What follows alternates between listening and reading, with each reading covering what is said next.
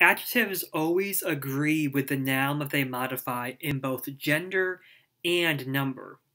However, when they don't agree in definiteness, or when it's more ambiguous than that, we have different types of adjectival relationships.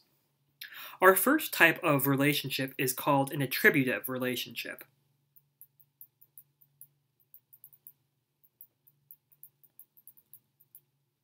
An attributive relationship would be something that describes right next to it. So, the good time, the happy boy.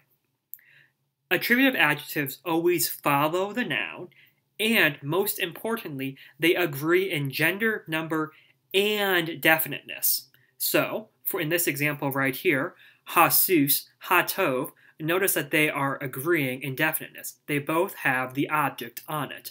So, the horse, the good, or the good horse. Notice also how the adjective is following the noun. If it does not agree in definiteness, that is what we call a predicate relationship.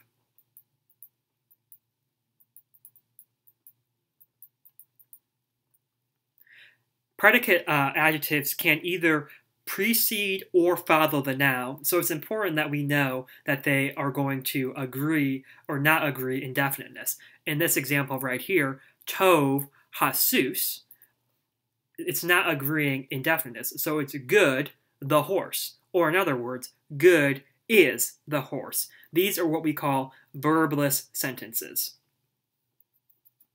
Sometimes, however, it can be a little more ambiguous. It can be a little tricky if the adjective is coming after the noun and there is no article. So in this example right here, sus tov, it could either be a horse is good or a good horse, and you'll have to use your judgment and your context for that. And then finally, we have substantive adjectives.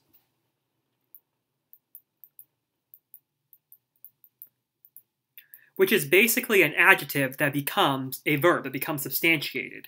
When there are no nouns next to the adjective for it to agree with, it's probably being used substantively. So when Jesus said, blessed are the blank, those are all substantive adjectives. Blessed are the poor, blessed are the meek, blessed are the blank, blessed are the substantive adjectives. So this example right here, where it's hatov, but there's nothing next to it, it just means the good one, the good, but if it was plural, ha tovim, that would be the good ones.